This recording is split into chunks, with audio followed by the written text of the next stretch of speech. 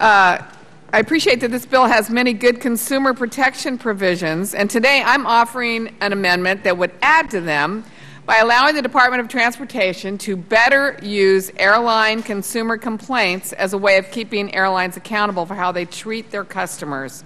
In 2012, Congress required that all airlines serving flights with over 30 passengers display the DOT Consumer Protection Hotline website and mailing address on their websites so that consumers could easily file complaints.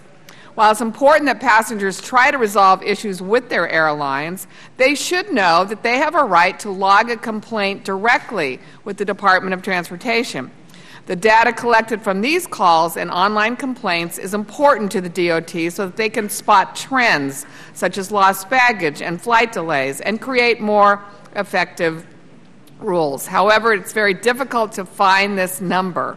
I searched for the hotline number myself on different airline websites and couldn't find it anywhere.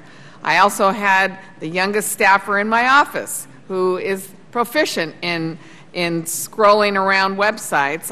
She looked for the hotline number, and she spent an entire hour looking for it on each of the major airline websites and also couldn't track it down easily. If I can't find it, I'm assuming that many other flyers can't find it either, and the data demonstrates that.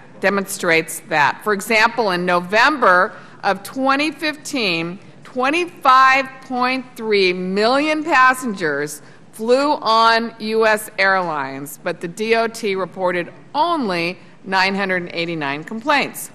Now, while it's possible that nearly every American flying to visit their family for Thanksgiving and the holidays had an easy, stress-free flight, I think it's more likely that people can't find this information or don't even know that a consumer hotline exists in the first place. My amendment will simply require airlines to post the DOT Consumer Protection Hotline in a prominent place on their websites. Consumers should know that we have their backs. We already have a system in place. Let's just enforce it. I yield back. I thank the gentlelady. Common sense. I thank the gentlelady for offering this amendment. I appreciate her dedication to the efforts to protect the traveling public, and I urge all members to support the gentlelady's amendment. Right. Thank you, Mr. Chairman. Yeah. I'm not going to file a complaint against it. And with that, any opposition to it? All in favor say aye. Aye. All opposed, no.